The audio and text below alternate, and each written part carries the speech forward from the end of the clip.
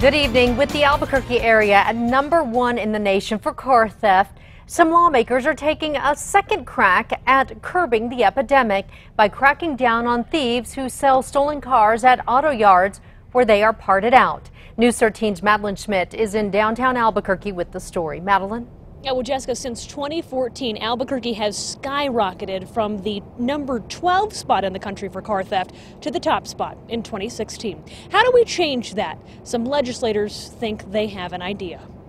This is an issue that is affecting so many New Mexicans. They won't stop it overnight, but a small bipartisan group of New Mexico lawmakers is hoping to be a catalyst in slowing down a massive problem in our state, particularly in Albuquerque.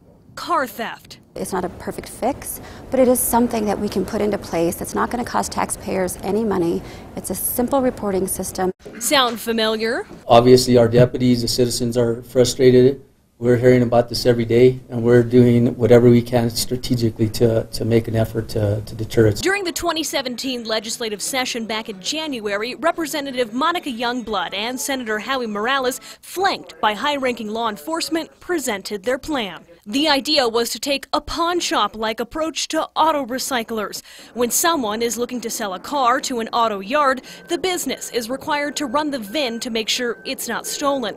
The recycler must also submit the seller's contact information and info about the car to the state within 48 hours of the transaction or face penalties. It's not going to catch everyone, but what it will do is give law enforcement and our state and local agencies the tools that they need to actually crack down on some of these people and identify who they are. The bill passed in the Senate 28-14. Every nay was a Republican.